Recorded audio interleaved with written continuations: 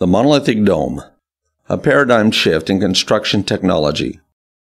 Monolithic domes are built for homes, schools, sports facilities, churches, bulk storages, and more.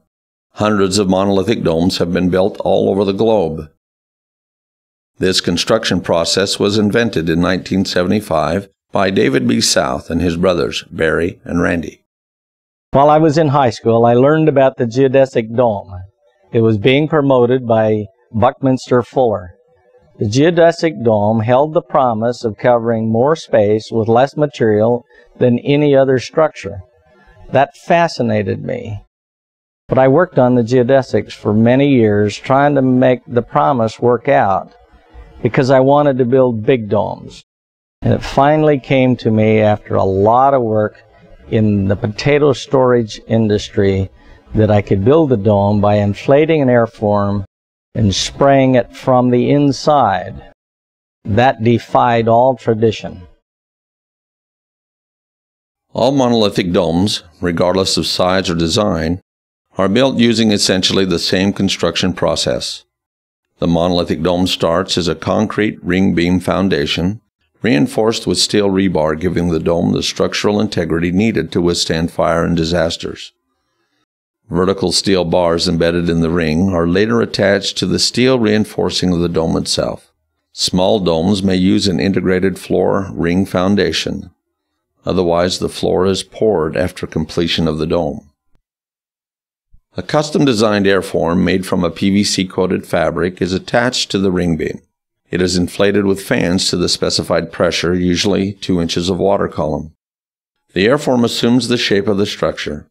Fans maintain the pressure on the airform and continue to run throughout the construction of the dome shell. Approximately 3 inches of polyurethane foam, considered by many to be the world's best insulation, is sprayed onto the interior of the airform.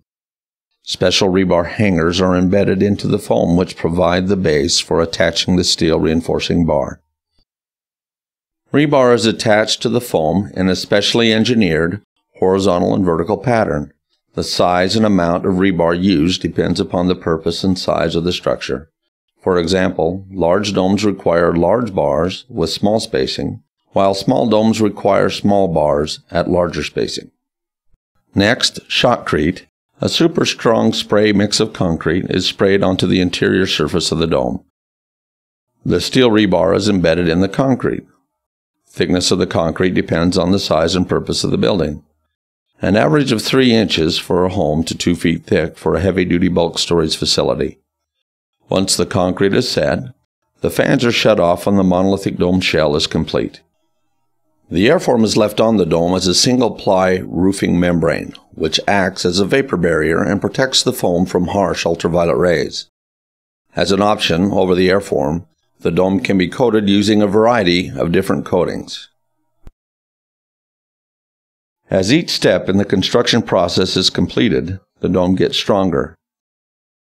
Its full strength is realized after all the concrete is set. Monolithic domes are strong, energy efficient, cost-effective, and permanent. All monolithic domes, regardless of their shape, size, or purpose, share common benefits. Monolithic domes can be built to meet the Federal Emergency Management Agency's definition of a structure that provides near absolute protection, and therefore can be used as shelters when disaster strikes. Italy High School in Italy, Texas, has a tornado shelter disguised as a gymnasium. City officials have keys to the gymnasium so they can open the facility for anyone seeking shelter during a tornado warning. From Friday, September 29th to Sunday, October 1st, 1999, Hurricane Keith, a Force 5 hurricane with winds up to 135 miles per hour, raged over Ambergris Caye off the coast of Belize in the Caribbean Sea. These 2 monolithic domes endured and survived Hurricane Keith's fury virtually unscathed. Island residents took refuge in the domes while property around them was decimated. Security is just one reason many people are choosing monolithic domes. Energy efficiency is another. Then concrete and foam in a monolithic dome work together as a large thermal battery which maintains even interior temperatures. It therefore takes 50 to 75% less energy to heat and cool monolithic domes compared to similar-sized conventional structures. In 1984, Maranatha Church in Mont Belvieu, Texas, built a 34,000 square foot dome sanctuary and has since reported significant energy savings. During 1998, Pastor Ronnie Trice said that the Maranatha Temple's heating and cooling cost averaged about $1,500 per month, which proved to be $8,500 per month less than a similar-sized nearby conventional church. Over the lifetime of a monolithic dome, energy efficiency amounts to huge savings, generally the value of the dome over 20 years. Savings can also be realized in construction, maintenance, and insurance costs. Payson School District in Payson, Arizona built a 200-foot diameter gymnasium in 1997, which cost $2.9 million, far less than the $6 million the nearby community of White River, Arizona spent for a comparable traditional facility, making the monolithic dome approximately 50% less to construct than the conventional gym. Because monolithic domes cannot be destroyed by fire, tornado, hurricane, earthquake, termites, or mold, they cost less to insure. In addition, considerable savings can be generated because of the dome's strength.